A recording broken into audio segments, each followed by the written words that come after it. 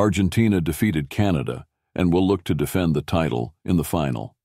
I think Argentina was superior to Canada despite struggling in the early minutes, where Jacob Schaffelberg had dangerous chances that could have given his team the lead.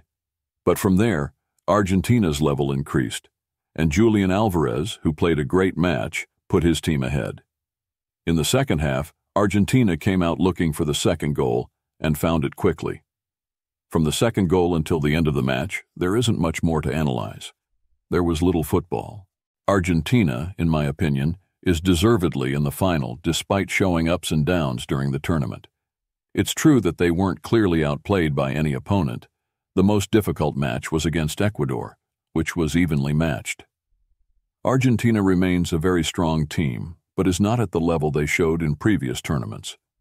Colombia defeated Uruguay and is in the final.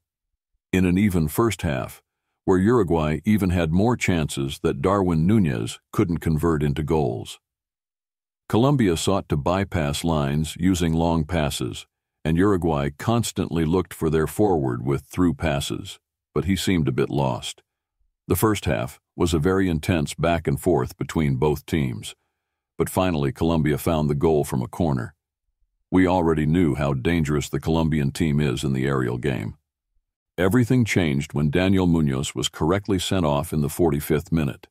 From that moment, Marcelo Bielsa made clearly offensive changes, but they never managed to generate clear chances, only having a shot from Suarez that hit the post. And Colombia, with one less player, focused on defending and seeking a counterattack.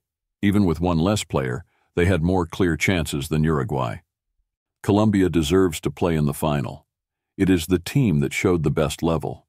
They passed the group stage with ease, thrashed Panama in the quarterfinals, and now defeated Uruguay despite the setbacks against them. We undoubtedly have a great final. It is impossible for me to predict how the match will be. Argentina, despite being a deserved finalist, faced very weak opponents, and Ecuador put them in trouble. Meanwhile, Colombia showed great level throughout the tournament, but the absence of Daniel Muñoz, who in my opinion was the best right back in the Copa America, and a possible absence of Richard Rios, who left due to injury, are two very important losses for Nestor Lorenzo's team. My prediction is that Argentina will win the final in a penalty shootout. Regarding the third and fourth place match, Uruguay should prevail against Canada, although seeing the images of the reactions of the Uruguayan players who are totally disappointed, they might play the match without desire or motivation and underestimate Canada. Maybe in that case the Canadians could surprise. Still, I think Uruguay will take third place.